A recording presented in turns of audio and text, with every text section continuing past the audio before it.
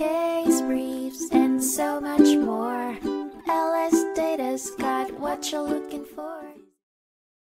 In State v. Curry, a 1989 Supreme Court of Ohio case, the focus was on the defendant's claim of insanity due to mental illness, regardless of the type of crime.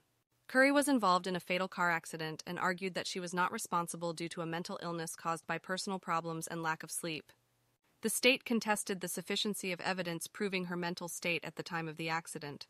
Dr. Sherman, a defense witness, testified that Curry had a mental illness that rendered her incapable of understanding the criminality of her actions.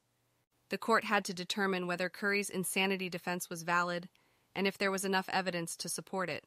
Although the court confirmed that insanity could be a defense for negligent vehicular homicide, it ultimately found that Curry failed to establish her defense by a preponderance of the evidence.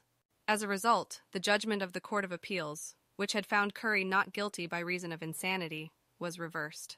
The trial court's judgment was reinstated, and Curry was found guilty of the offense. The court held that Curry's disregard for traffic laws did not amount to legal insanity, and her evidence was insufficient to overcome the presumption of sanity. Case briefs, and so much more.